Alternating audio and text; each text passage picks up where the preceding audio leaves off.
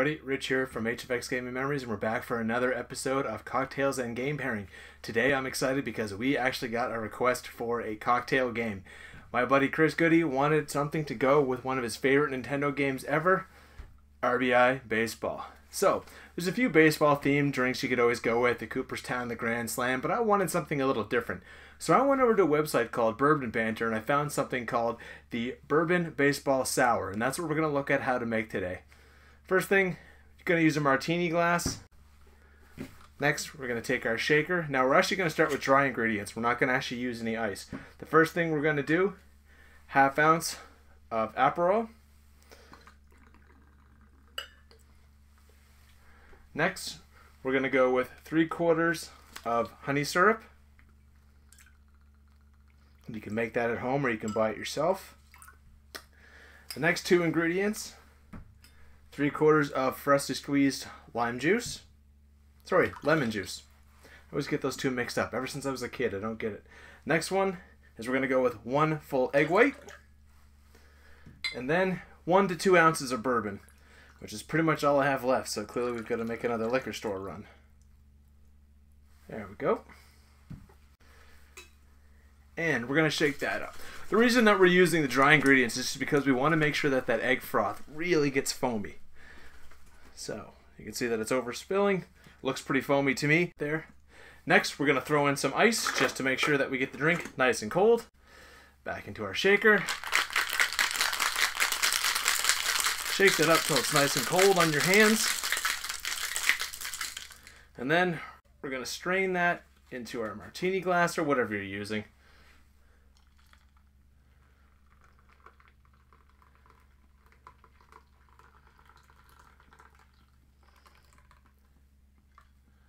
Start to see that foam starts to build up on the top.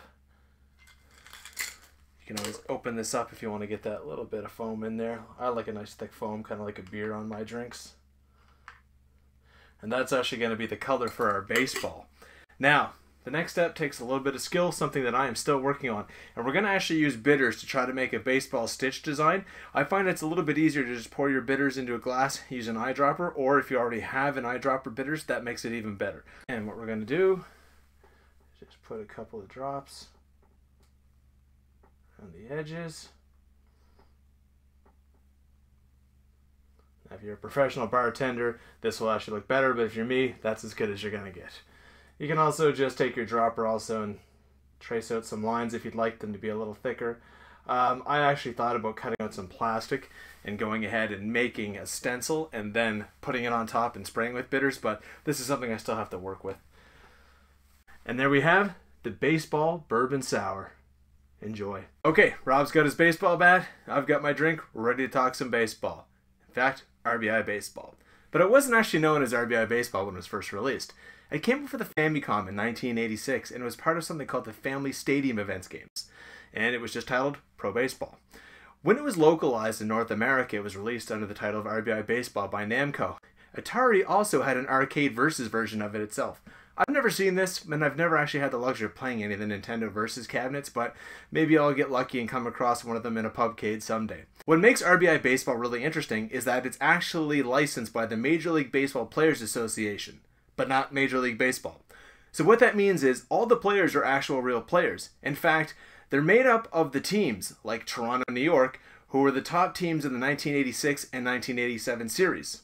However, they're not allowed to be the Yankees and Blue Jays, but the player names are actual players from that era.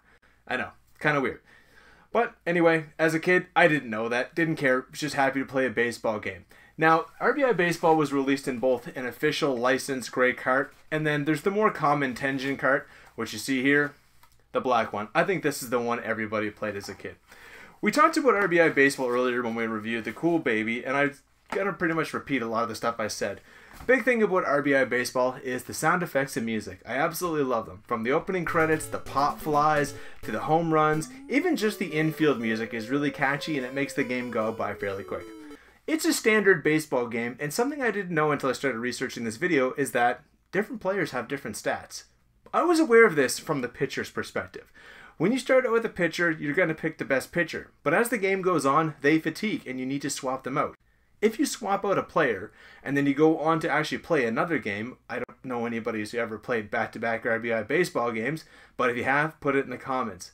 You can't use that player in the next game, so it's very realistic in that setting. Some players are actually faster than others, some hit better. Apparently though, this only applies to infield game, which I'm glad I knew, because one thing about RBI baseball, the outfield, it's very stiff controls. I can honestly say that's probably the most frustrating thing of this game, is how slowly the characters run. And while the gameplay is pretty tight, throwing it to second base seems to always be a nightmare. It seems to be hit or miss if it's going to go to home plate, second, or third. Scott, this one's for you because I know you still struggle with this almost 30 years later. Overall, for an early baseball game, RBI Baseball is a blast. We played so much of it as kids, teenagers, and adults. In fact, I remember us using some of the sound effects on things like ICQ when your friend came on. It was an RBI Baseball sound effect. So, just a quick talk about RBI Baseball. Sit down, make yourself a baseball bourbon sour, pop it in, grab your buddy, have a few games with some non-generic teams like Toronto whatevers versus the New York somethings, and enjoy yourself. So far, I hope you're really enjoying these cocktail videos as much as I am making them.